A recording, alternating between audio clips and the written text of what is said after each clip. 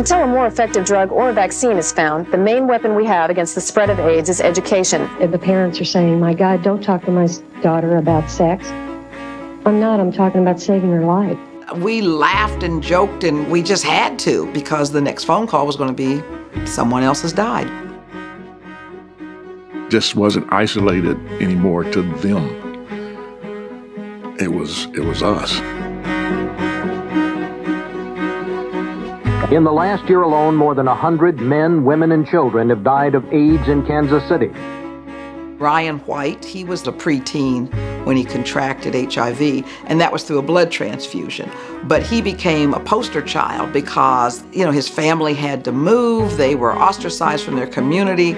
The strength and the endurance and of just saying, I'm just a kid and it's an illness. It was the beginning, I feel like, of the shift away from, oh, this is only affecting gay white men.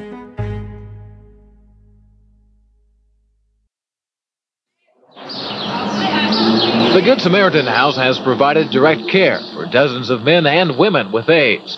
Since 1985, it's been a stopgap hospice for area hospitals and nursing homes. The Good Samaritan Project says it can't find government funding for that $100,000 a year AIDS hospice. Instead, those government funds have been channeled into AIDS testing and education. In the spring of '88, Virginia announced that they didn't have the money to keep the hospice open, so they were going to close it. We'd opened Samaritan House, and it wasn't licensed.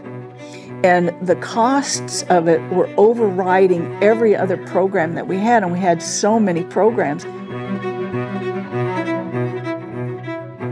We were in danger of losing the entire program to the house alone, and the house could provide services for 5 people.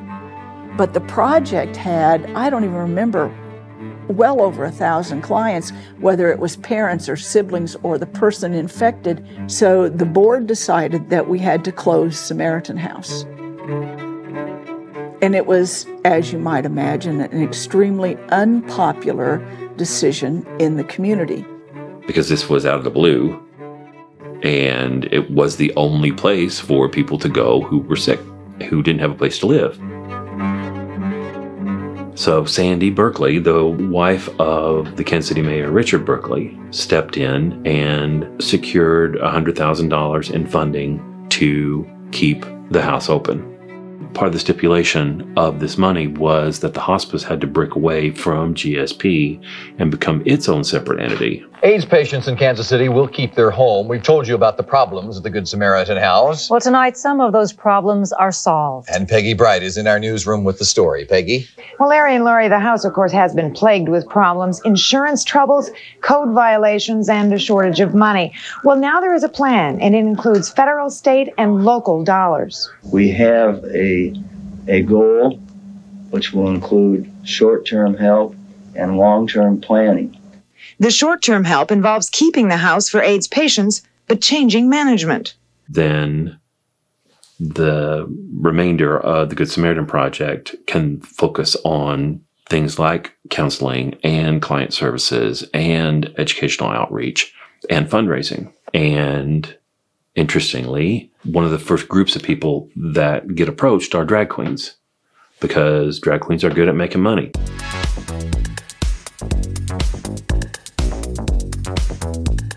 We're part of the entertainment in the city, and they give to us. The bars pay us, the audience gives us tips, and I know for me to give back, I have to give up stuff that I make by doing benefits and helping somebody else. So we get, and then we give. There was a troupe of drag queens that was founded in 1986 called the Kansas City Trollops that did nothing but raise money for the AIDS service organizations that were around. The first time I saw them, I just fell in love with them because they were fun. And it wasn't about being glamorous. It was somebody needs help, and this is what we can do. When I was in my 20s, these were 70-year-old, 80-year-old men throwing on a wig that they found at a thrift store, and their muumuu dresses or these crazy-looking prom dresses big jewelry that, you knew that all of this came from a thrift store. And they would get up there and they would pour their hearts into these songs to raise money.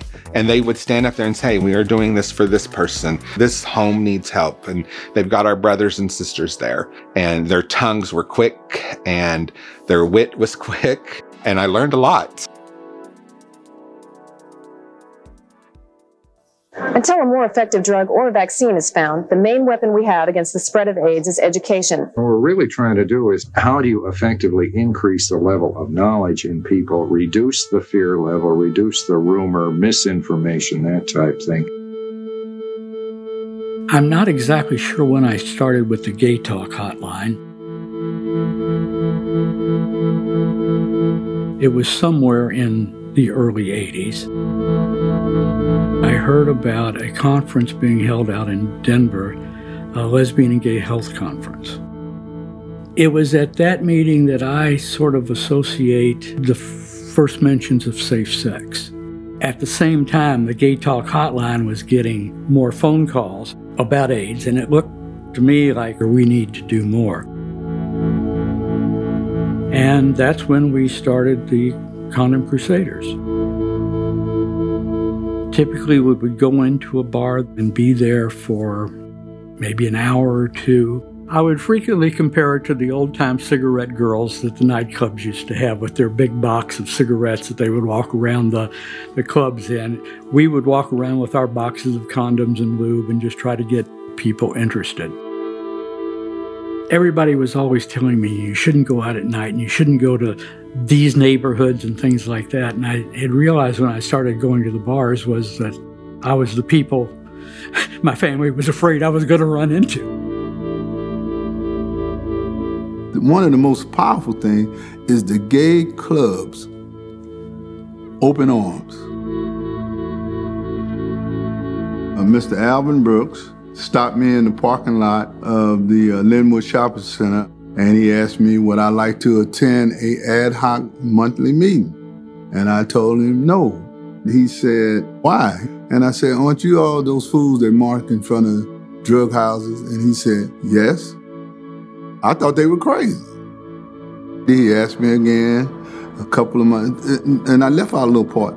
A couple of times I read in the call paper and even in the store where they had marched in front of drug houses and actually shut those houses down. So that kind of impressed me. So when he asked me again, I said, yeah, I'll come to the meeting. So one day, Mr. Brooks asked me, he said, we have a couple of openings for board members, and would I be interested in it? And I said, no. He said, well, if you change your mind, and then I, as a board member, found that they had applied for a grant for the HIV/AIDS outreach program. I was the program leader. The target population was teenagers, gay males, ladies of the evening, prostitutes, I don't like that word, and IV drug users. Some people from CDC who came down and trained us of their program. They passed out needles. We had strong resistance against that here in Kansas City, but we were able to get around that. We went into crack houses, we went into drug dens, but we were out there and visible. So, people began to know who we were, oh, that's Ad-Hoc, hey, you got some of them colored condoms? And then we started going into the schools, which was another difficult problem because some of the school official was resistant to sharing with kids about HIV and AIDS, but once we convinced them from information that we got from the health department that teenagers was having mad sex, they kind of started coming around. This is Jeannie Zinn, and Jeannie is the coordinator of the teen hotline. Why a teen hotline for AIDS? Because teens can talk to teens. If they can talk their language, they can say it in their words, whereas an adult necessarily might not. A teen wouldn't necessarily call a hotline knowing that they're going to get an adult because they may judge them, and they may not ask the question. They may feel guilty or feel like, oh, I better not do that. But if they know they're going to have a teen on the other line, they're going to get their answers. Anything shock you about that? About teens talking to teens? No, what shocks me is when I do AIDS education and I go out to the schools and the parents are saying, my God, don't talk to my daughter about sex. I'm not. I'm talking about saving her life. I went to high school at St. Teresa's Academy, where we were required to do a service project, and I chose Good Samaritan Project. And when I talked with them, they said, you should really be working with the Teens TAP program. Teens TAP, this is Steve. Another source of AIDS information in Kansas City has a national scope to it. It's called Teens TAP, or Teens Teaching AIDS Prevention. Close to 200 Kansas City youth volunteer to man this toll-free hotline. And that's actually where I started to get to know my buddy, Rob Black. And Rob was a wonderful person, a volunteer for Good Samaritan Project. He was a Teens TAP hotline supervisor, and a very good one. Nobody really messed with him, especially as a supervisor on the Teens TAP hotline. You felt like you had your leather daddy dad who was going to take care of things if someone got weird. Answering the phones felt good to be able to give correct information out about what we know and dispel some misinformation. But the speakers program started to grow as well. I was overwhelmed with speeches. I could not, and everybody that called wanted me. And I finally would say, okay, we'll be there. We tried to get a teenager and a person with AIDS to go. The one engagement Rob and I went on to a high school in Independence, and they were not having a lot of it. They were yelling gay slurs. They were calling me names. And of course, the staff was horrified. It was really disturbing. And we went back to Good Samaritan Project and we proclaimed it National Hug a Gay Man Day because I just felt that was the vitriol that was happening. I saw it. That was a period when people were just so fearful. Anyone that had AIDS, people were afraid to touch them. They were afraid to, so they didn't want to hug them. They didn't want them in the same room as them. They were afraid to use the same dishes. I had a client who, his family, when they learned he had HIV, they put him out in the garage. They had a bed, they had blankets, and that's where he lived. And I talked to the family. I said, why is he out here? Well, they had a baby. We don't want the baby to get sick. And they said, well, we'll get you some water. I said, no, I'll just take a little sip of his. I said, do you mind if I take a sip out of your glass? And I was just showing them in my quiet way that that's not the way you're going to get it. The last place people want to go and tell that they have AIDS or HIV is their church. Because the first question that they're going to be asked is, how did you get it? Are you homosexual? Were you promiscuous? Are you on drugs? And I know this is out of fear because we want to believe that if we're not gay and if we're not out on the streets doing something wrong, we can't get it because we're in the church and we're good and we don't do stuff like that. And a lot of black people in the church do not believe that it's an epidemic because the people who have it don't come forward. When we started to engage with this, and we found the startling numbers of African-American new infections, African-American deaths, as opposed to our white counterparts, the question comes, well, how do you get information to that group? And we noticed that on any given Sunday, 70 to 80, maybe even more % of African Americans are attending somebody's church, or they have some kind of relationship with a congregation in their area or within their family. Most people trust their pastor. They trust the information that comes from the pulpit. And so we want to arm clergy with the correct information. Fred Phelps, the disbarred attorney from Topeka who was virulently anti-gay, picketed me personally 5 times. He accused me of writing things about lesbian and gay people that was sinful. He would send me faxes. I took it as a badge of honor because I knew that he was just absolutely dead wrong about all of this. That's how he got his start, was protesting at the funerals of people who had died of AIDS, carrying their hate-filled signs at the funeral and sending these hideous faxes to the funeral home and to the family. People are grieving. Family members and close friends are coming in to say goodbye to this loved one. And they were, had their signs that everyone was going to hell. There were so many people who had so many compliments about Keith because of the worship through music that he created in the sanctuary every Sunday. After Keith passed, the youth choir said that they would never let Fred Phelps and his gang come to Keith's service. And I thought, what a wonderful thing for that generation, high school kids, to be so protective of him. It was a shining moment. During the Reconstruction time of our church in 1991, the congregation was invited to write on the walls. My son, he wrote a message. He said, "Thank you, Keith, for all you taught me in this house." Sorry, this always makes me cry. Your music will always be heard here.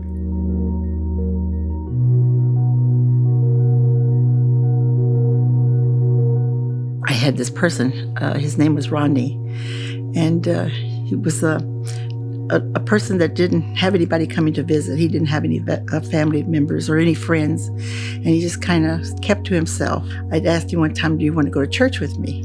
And he just shook his head yes.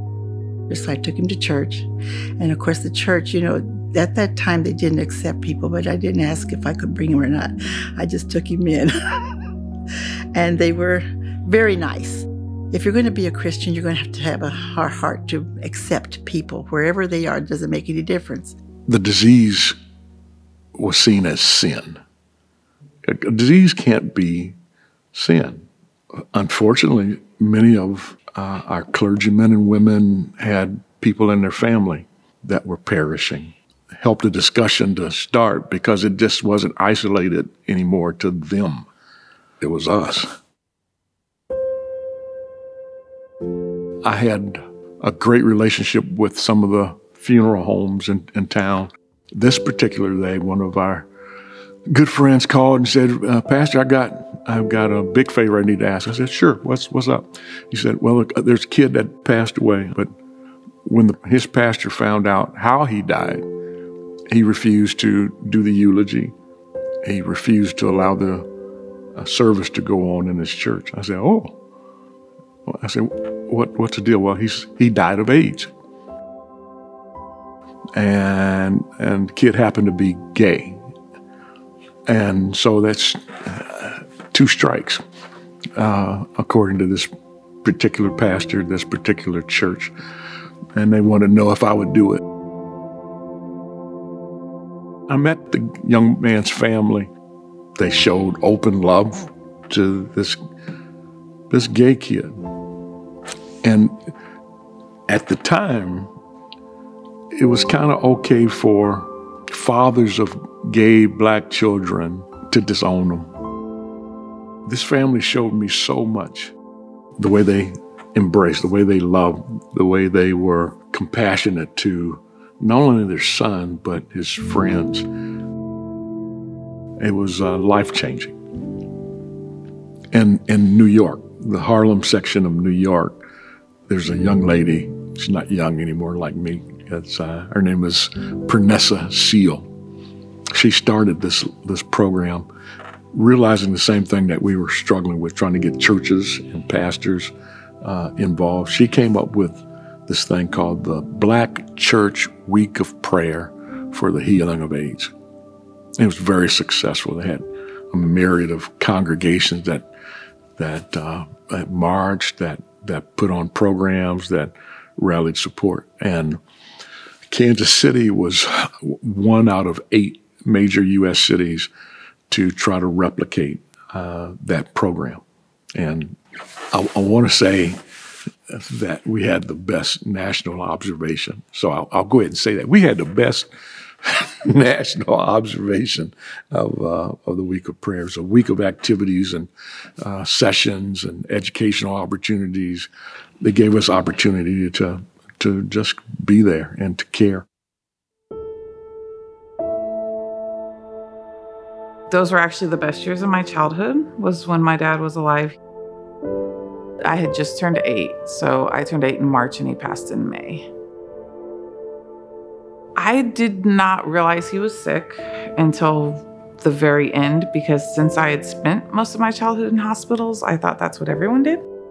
There was almost, just because of the times, 2 sides where he had this huge amount of friends within the gay community and the gay culture, and at the same time he had all these friends from church and everywhere, no matter what type of community. He was like really loved. We were very, very close. It was very hard for me. I've had a tantrum at the graveside. Even now, I'll write him letters and leave them at his graveside, and it's been 30 years. Because I feel like he actually talked to me and understood me. Some people have that ability to actually listen to people and connect, and that's why he had so many friends. He often struggled, I feel, with the times and his sexuality and his own humanity. He has all these writings about what God did for him, and it was kind of interesting to see that with what the times were, how much he still was able to have that relationship, even when the world's views might have told him that he couldn't have that relationship.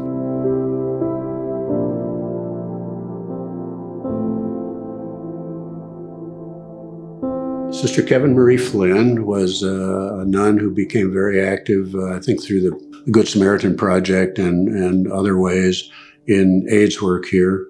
She was a gift of grace to us all. She was a sweet and gentle woman, but there was a core to her that was just rock solid. I started going to the house almost every day. And that's where I met a nun. Her name was Sister Kevin, that would come every Thursday and cook. And they'd be laughing at the table. You would just think that you were serving a group of people that had the best of everything.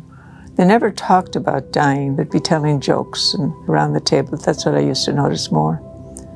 And sometimes on my way home, tears would come to my eyes to think about how much the Lord had spared them of fear. Still, they were full of life, even when they had a disease that was taking their lives away from them. She was just not only very important to my buddy Rob Black, because he was Catholic and he very much connected with her. I remember I had one mother come to me at a meeting of some kind, and she said, I'm really jealous of you. I'm thinking, oh, why? I said, why? And she said, my son just talks about you all the time. Well, I knew why her son talked about me, because she didn't accept him really as being gay or having AIDS. I think I was used a bit, but that was right, in a nice way. I was with her in the room when Mark passed, and I don't remember his last name at this point. I think there's a certain point where there was so much grief. So that was hard to be there, but there was no one else in that room, besides a kid on spring break from high school and Sister Kevin. And it felt important, it felt hopeful, because he also chose to pass at that time. I know it.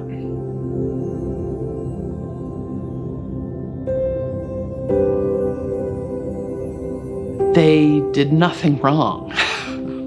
You know, it wasn't because they were gay. It wasn't they weren't doing anything wrong, you know. And at that time, that was a very important point to get across. This was an illness that needed funding to figure out how to fix, you know. There was a lot of activity, a lot of grassroots action, all of these organizations being formed and staffed, and so many volunteers, so many helpers. It was heroes in the community who did what needed to be done to affect some change and to make people's lives and people's deaths a lot easier.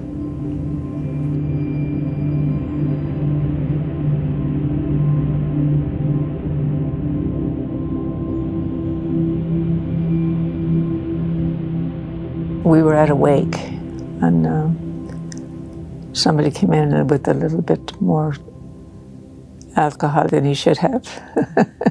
The family member was there at the coffin, you know, and so he tried to push him away because he wanted to put his hand on the corpse and talk out loud, you know, and so it was distracting everybody, I guess.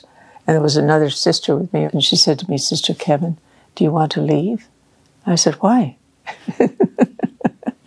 And I said, I'm Irish, and the Irish love to fight. We love a good fight, that's what I said. Mm-hmm.